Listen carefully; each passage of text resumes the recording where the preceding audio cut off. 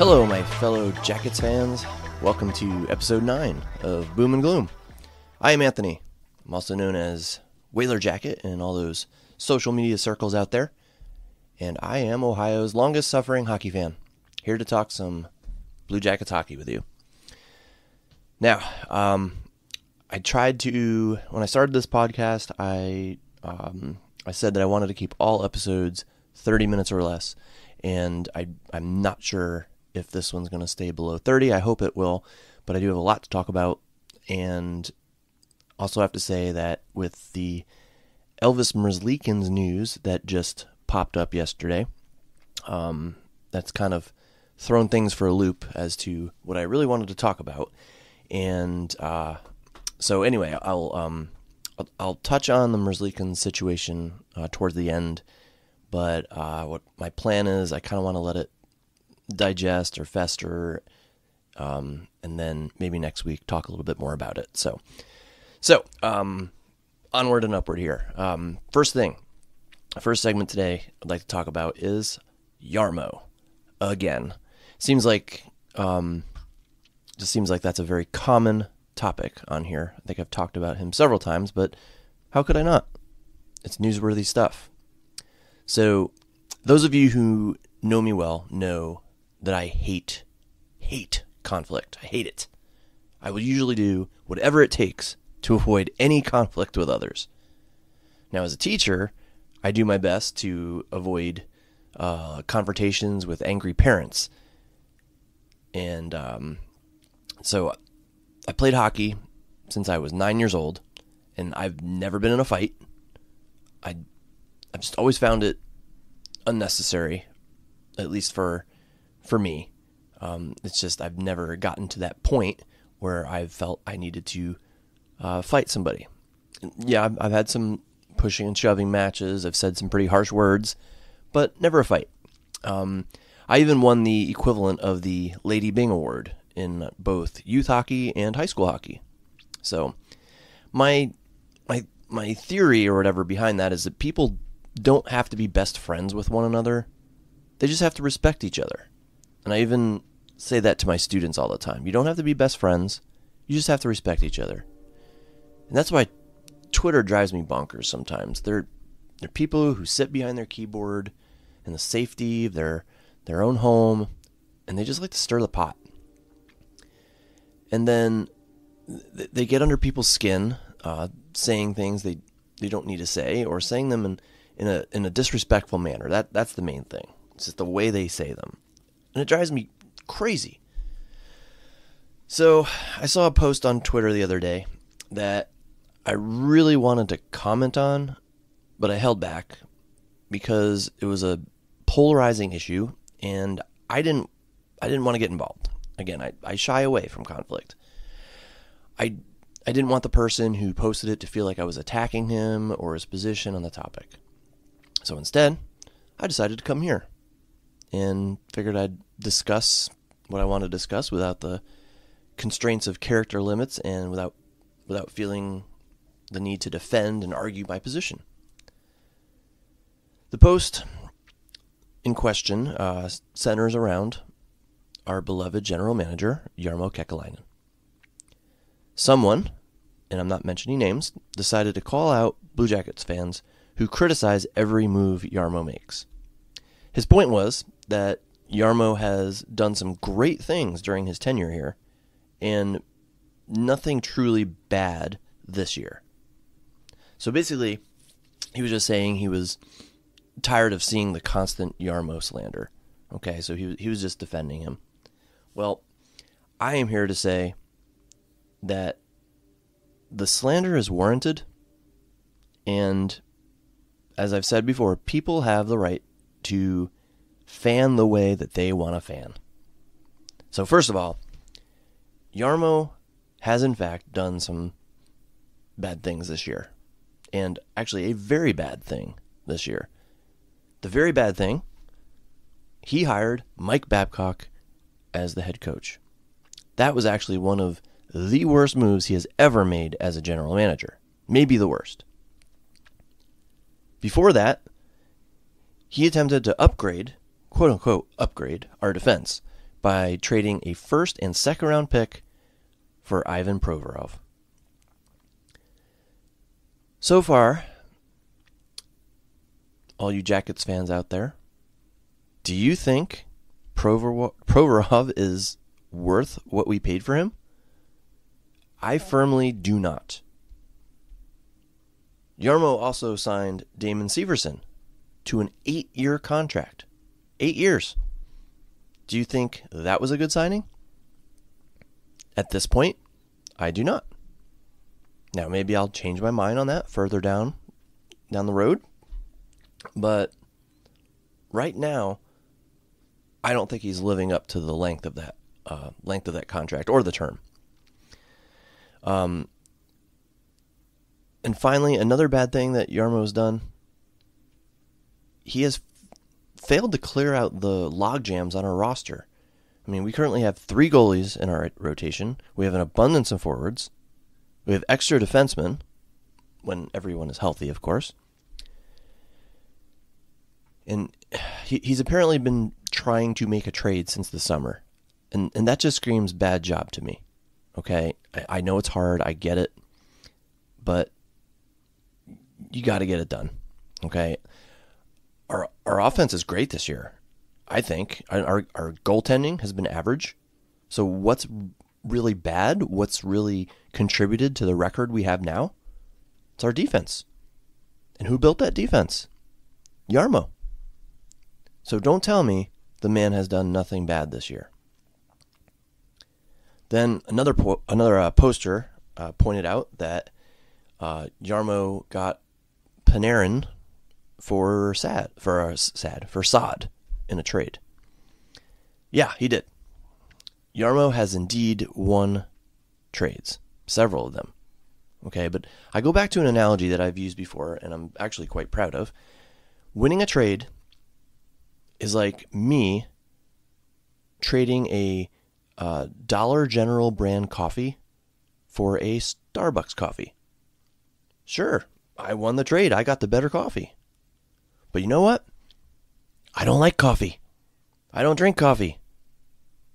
So the trade has not ultimately benefited me. So this is what Jarmo winning trades is like. He gets the player that looks better on paper, sure. But ultimately, the trades have not resulted in any sustained success for the Blue Jackets. Another poster pointed out that Jarmo is responsible for a lot of the young talent we have on the roster. Well, here's my problem with that statement. Yes, we have a lot of young talent. And yes, Jarmo did bring a lot of that talent in. But why do we have that young talent? Because we had high draft picks. And why did we have high draft picks? Because Jarmo put together a bad hockey team year after year. It's a vicious cycle, okay? And here's another thing. If I was the GM, even I could pick Adam Fantilli, okay?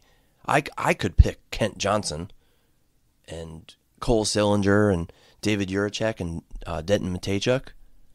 I could do that. Let's not praise Jarmo too much for being a drafting genius for drafting these guys, all right? These were picks that any of us could have made based on the scouting reports and the hype. I personally went into the most recent draft thinking if I had my pick after Bedard, I'd pick Fantilli. So if I was somehow swapped with Jarmo the moment before he made that third draft pick, I'm taking Fantilli. It's a no-brainer. That wasn't a draft genius move. That was just common sense. And you know what? Once we had Fantilli, I started thinking, if Brindley is still available when it's our next pick, I would take Brindley. So I'm just an average Joe hockey fan, okay? I mean, I would have made the exact same picks. So let's not go overboard on the Jarmo draft praise, okay? What defines a great drafting general manager is the ability to find high-end talent in the later rounds. Now, in my opinion, Jarmo has not done that, okay? I mean, all right, let me rephrase that. So he has done some of that, but not enough to be considered a drafting genius. And to be fair, he did go off the board to grab Chinikov, and right now that's looking like a better and better pick. I will admit that. And let's not forget, he shocked everyone by taking Pierre-Luc Dubois. Now, I know that ultimately did not work out in the long run, but at the time, it did yield a fantastic first-line center for us at the time. So, Jarmo has made some good drafting decisions, but let me ask you, have any of them helped convert this franchise into a perennial winner? They sure haven't. So yeah, you could argue that Jarmo's made some great draft decisions, but not great enough to put this franchise on track to sustain success. So with that in mind, I would say ultimately Jarmo has failed in terms of drafting talent. Another poster said that we had some success back when we swept Tampa Bay, but then Jarmo's hands were tied with the departures of Bread, Bob, Anderson, and so on. So he had to rebuild from the ground up. The poster also mentioned that a rebuild should take 5 to 7 years. Tell that to the Winnipeg Jets. Tell that to the Vancouver Canucks. Tell that to the New Jersey Devils. Or even Philadelphia Flyers. All teams who recently had minimal success, but then they were able to take huge strides due to excellent trades and drafting. And I suppose I should throw in there developing players as well. So I get the point that a rebuild could take a long time. But 7 years is a stretch. And seeing what other teams have done to turn around their franchises, it just screams to me that Jarmo has made, or has not made, the right moves to put this team on the correct path. Other teams have shown it can be done, and can be done quickly. Well, relatively quickly, but a few years. What are the Jackets on? Is this year 4? This is either year 4 or 5 of the rebuild. So I think it's year 5. I think it's been 5 years since that Tampa Bay sweep. Something like that. So that brings me to the point that I have made repeatedly on this podcast, on Twitter, and to anyone else that will listen to me. Jarmo needs to go. We need a new GM with a new vision. We need someone who can assess our current talent and then make roster decisions based on that vision. And it needs to be done now, before the trade deadline. Unfortunately, I don't see that happening. And that just contributes to the frustration that we as fans continue to feel because of this franchise. Yeah, Jarmo deserves every bit of criticism he receives from us fans who just want our team. We just want our team to be a winner. That's all. And Jarmo's been here a long time. I want to say he's been here the third longest of any GM in the league. The third longest for a team that has one of the worst records during that time and the least playoff success. It just doesn't add up to me. I mean, why are we keeping this guy around? So frustrating. So yeah. Jarmo deserves the criticism. But going back to what I said earlier, speak your mind, guys. Speak your mind, but be respectful about it. Disagree with someone?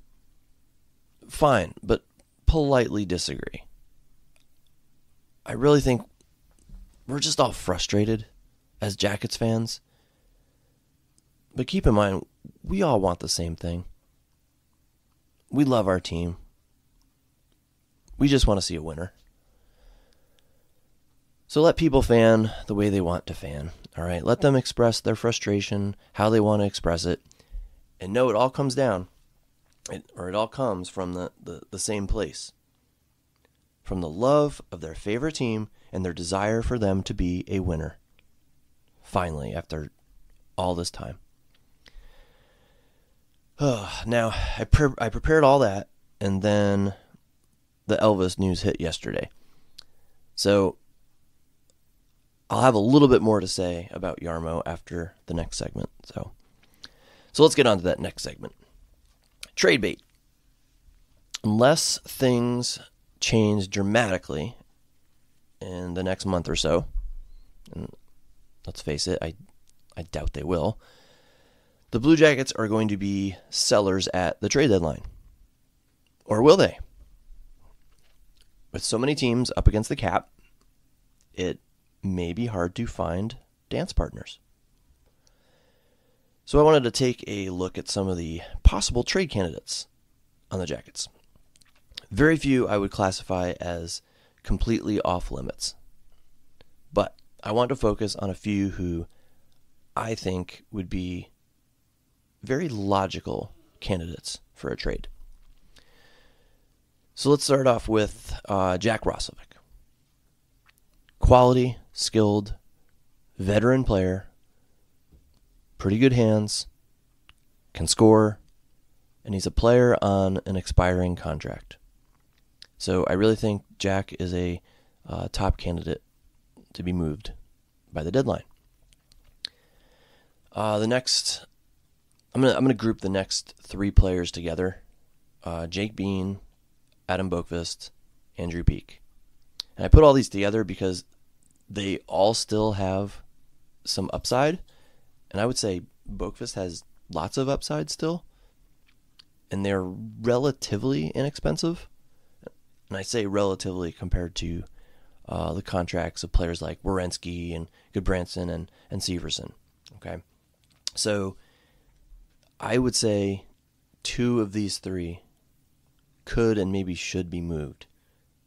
But we all know that supposedly Jarmo's been working on trades for these guys since the summer and hasn't been able to pull anything off. So I don't have faith, I don't have confidence that they will get traded, but I see them as candidates.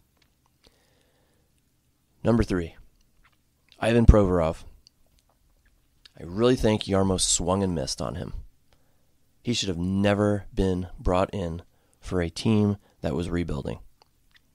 Now, he has done, I would say, a fine job. All right, not a great job, a fine job.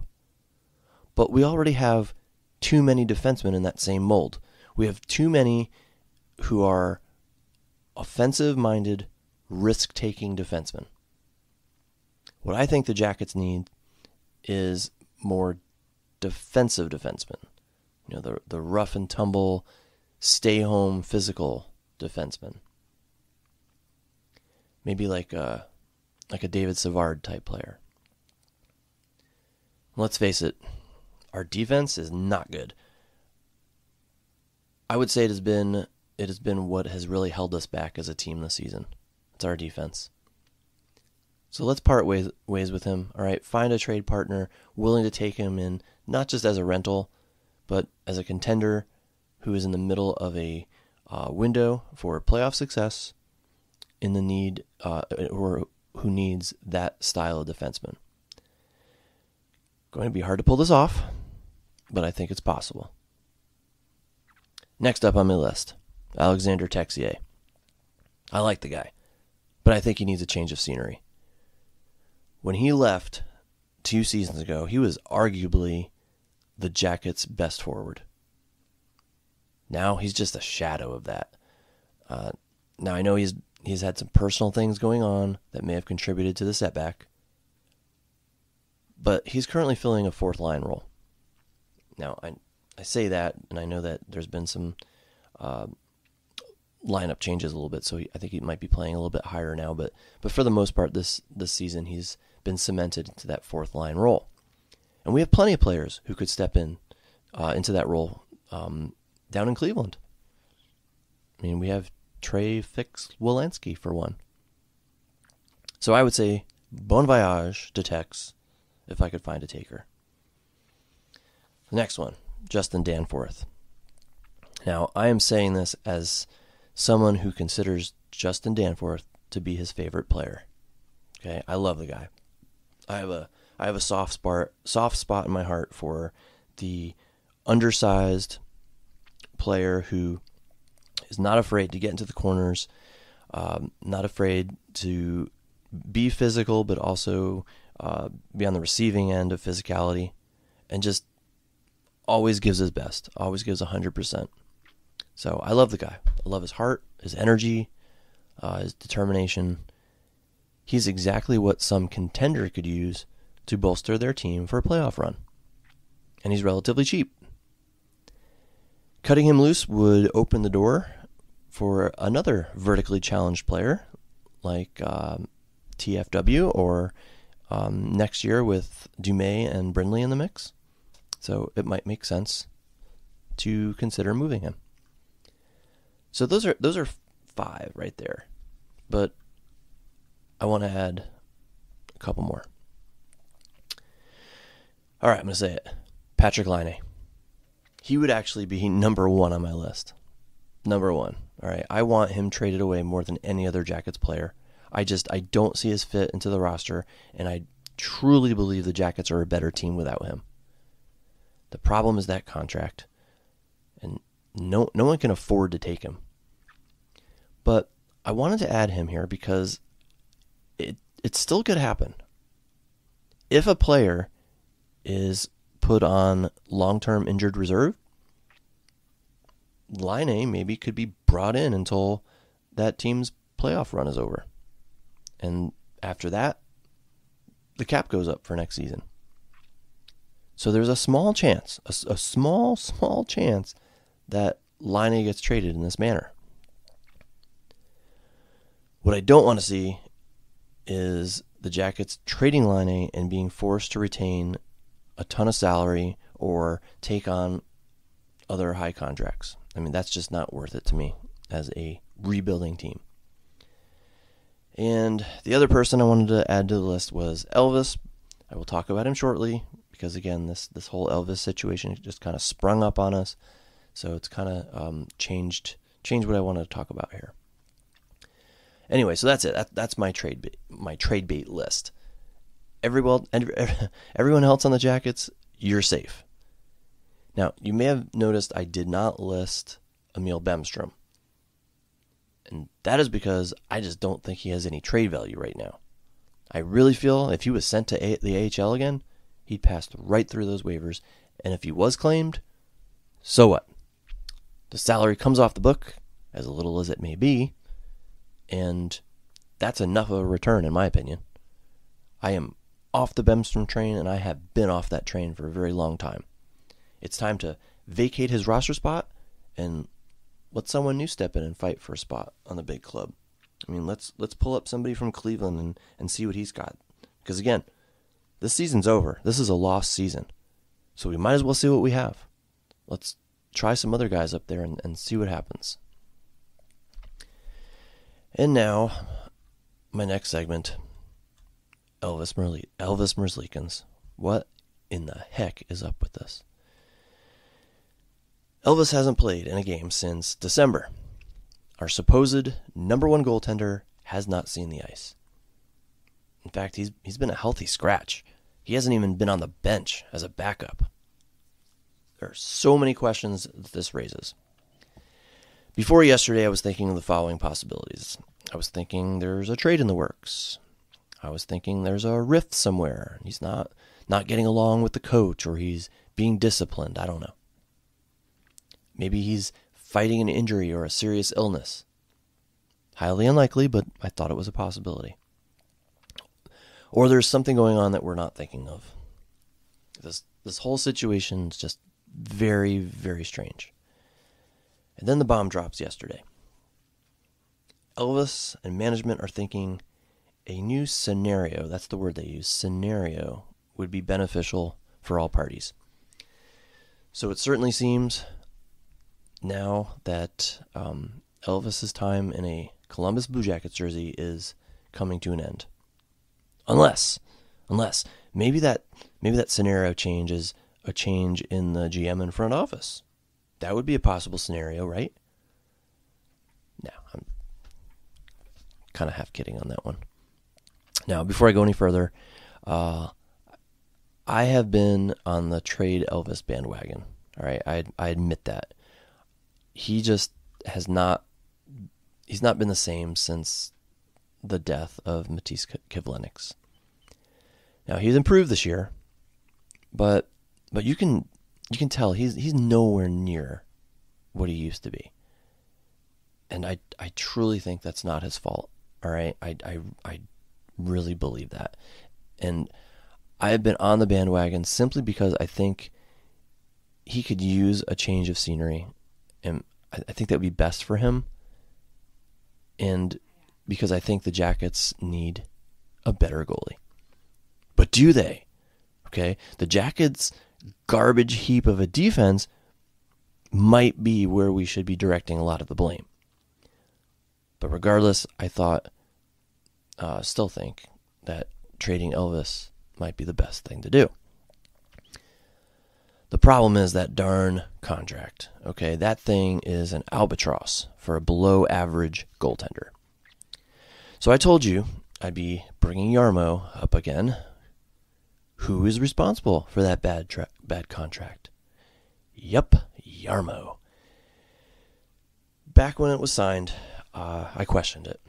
I thought it was giving someone too much for too little a body of work.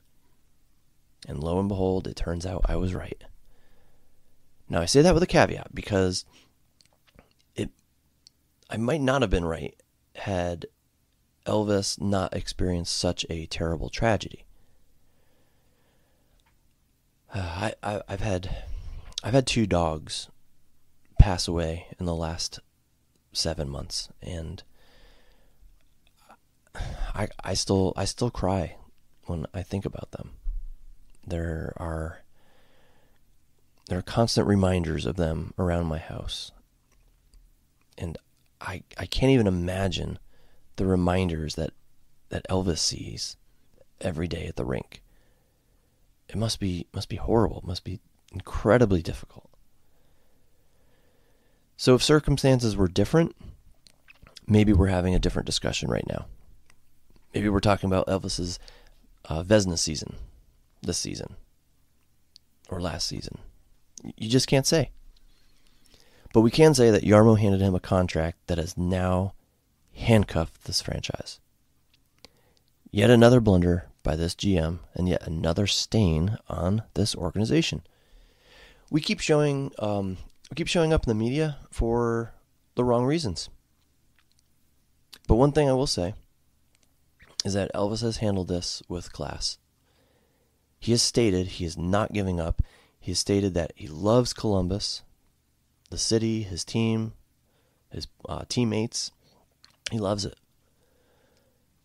But the Blue Jackets organization is treating him like crap. Why is he not playing at all? Why hasn't he even been a backup on the bench? Just an absolute embarrassment of a situation and the way it was handled. And I'm just flabbergasted that it keeps happening. Now, I shouldn't be. I mean, I should be used to it by now. But this is just another example of why Jarmo needs to be relieved of his duties. It's just one thing after the other. I mean, every time the Blue Jackets find themselves in the media, it's for the wrong reasons. All right, I might have more to say about Elvis next week once I can digest this a bit more, once maybe more news about the situation comes out. But for right now, I'm just going to move on to my final segment of the day, and that is bright spots. I like to do this every episode. I like to list a few positive things going on with the Jackets. Can't be all gloom all the time, right? The problem is, since I last recorded, there's only been one game, and it was that stinker against Winnipeg.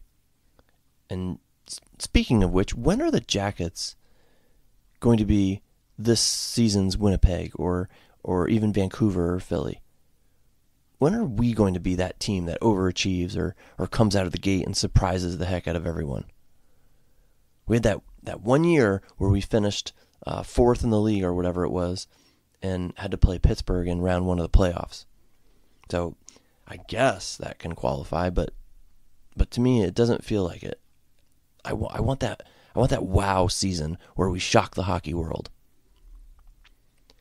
All right. Anyway, I'm sorry about that. Got off track. So let me get back to what I was talking about. The bright spots. Tough to do right now. In fact, I usually try to pick 5, but that's not going to happen this week. So I have two bright spots to talk about. Bright spot number 1 is Cole Sillinger. I think this dude may be coming into his own.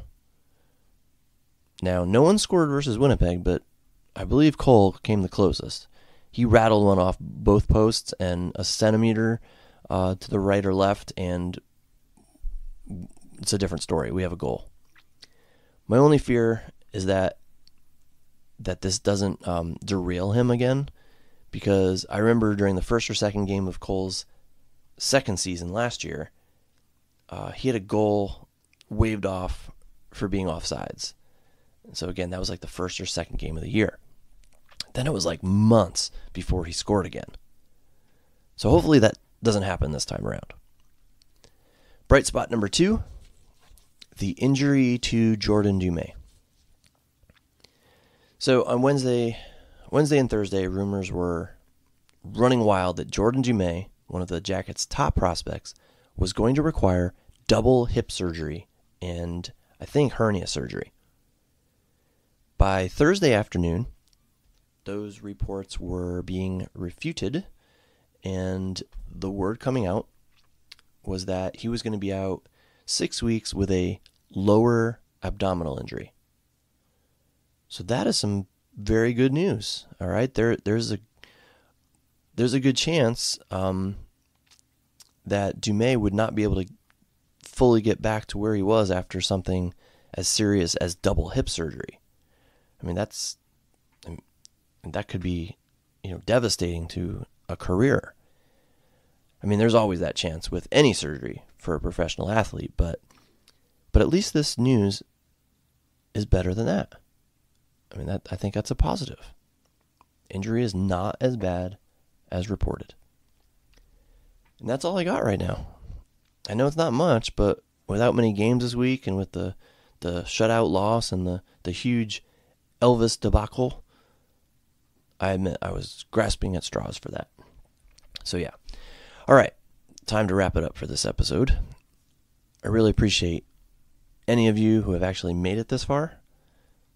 I'm very strongly considering experimenting with having some guests on next week's episode. I'm hoping to have some fellow fans on here to talk some Blue Jackets hockey with me. So if you're listening to this right now and you're interested, please shoot me a DM on Twitter and let me know. My handle is Whaler Jacket. Also hit me with any questions or suggestions for the show, like suggested topics. I love giving my opinion about the Jackets. I can't say my opinion is always the correct one, but I just enjoy sharing my views with anyone who will listen. So thanks for tuning in, guys, and hope to see you next week, and go Jackets.